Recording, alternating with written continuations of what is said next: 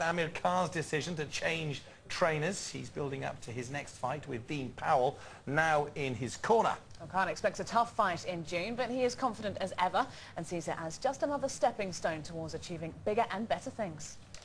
Yeah, you know, I'm up against a tough fighter, Michael Gomez. You know, he's going to bring something else on the table. He's got a different style, and yeah, I'm looking forward to it. You know, my first time in Birmingham, I'm fighting on the 21st of June.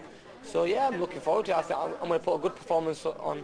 I want my fans to be happy in Birmingham and give them a chance to see me fight. Where is this fight in your career? You obviously got your ambitions for the world title. Whereabouts are you at the moment then with this fight? Yeah, you know, I'm very close at the moment. I'm getting nearer and nearer to what I want to achieve in boxing, and this fight is one of the things, one of the steps I have to take, and I'm going to beat this guy, and I'm going to go on to bigger things.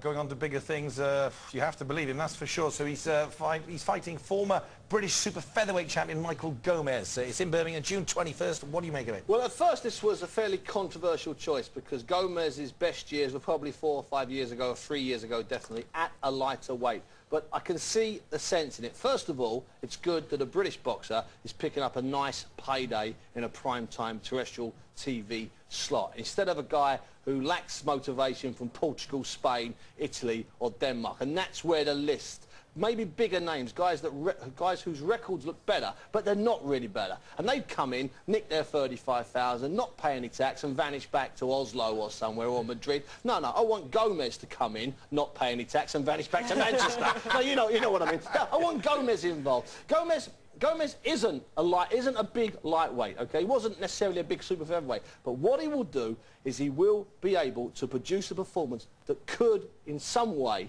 show Khan what he's going to get when he mixes it up with Mexicans who use their elbows, their shoulders and the backs of their hands first before they throw any punches. He's dirty, Gomez. He admits he's dirty, and he might try and get under Khan's skin. And the one thing is, 10,000 people in the finest indoor arena in the Midlands, the NIA in Birmingham, fantastic city, by the way, since all the redevelopment. You appreciate that, okay? Yeah. Let's not be You're working for the local tourist authority, let's not be too London-centric on all our TV shows. Fantastic place. The NIA, brilliant. Everyone will go out and have a nice meal and a drink afterwards. And it's a great arena, and I think Gomez has a chance to get under Khan's skin. It might only last 1 round or 2 rounds, but it'll be lively. Well, what is Khan's form at the moment?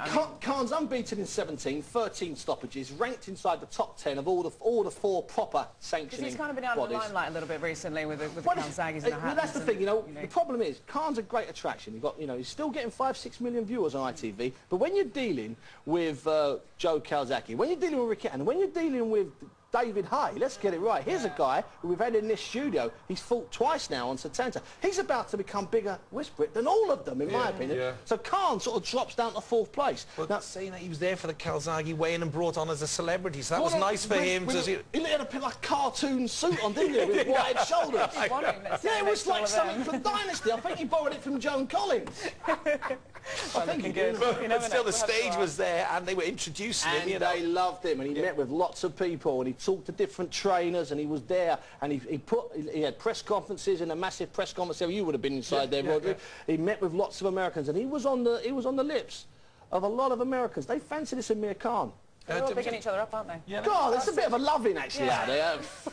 But quickly on Khan, Gomez is 30 years of age. I've seen him there in the press conference. He looks old enough to be his father.